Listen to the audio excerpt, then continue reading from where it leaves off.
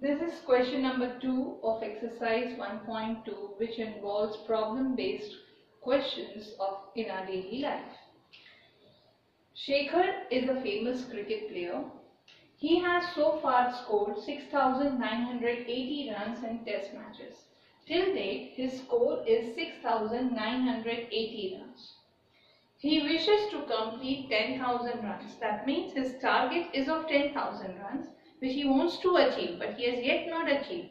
Yet, he has made 6,980 runs. How many more runs does he need? Now, how many more runs does he make so that he achieves his target of 10,000 runs?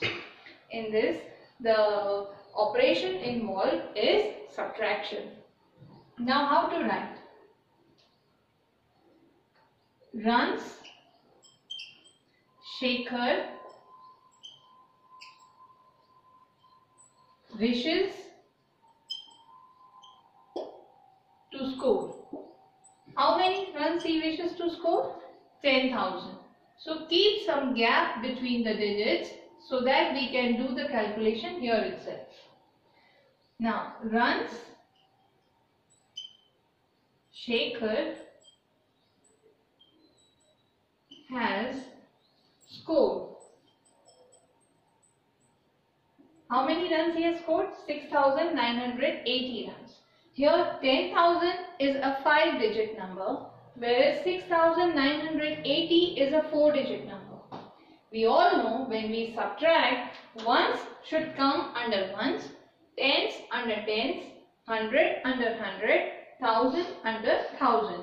So we will start writing ones place there is 0, so 0 under 0, then 8, then 9 and then 6. We are subtracting. Runs needed.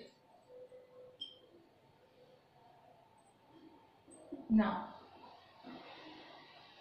0 subtraction 0, it will be 0. I cannot subtract 8 from 0. I need to borrow from the neighbor.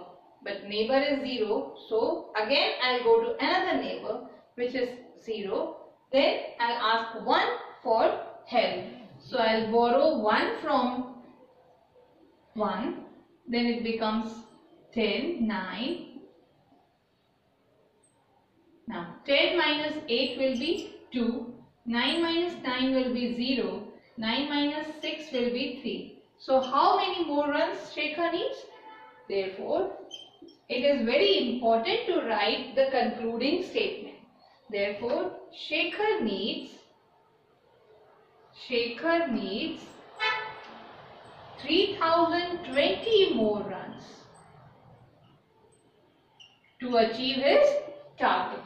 It is important that at the end of the problem sum we write the concluding statement. Thank you.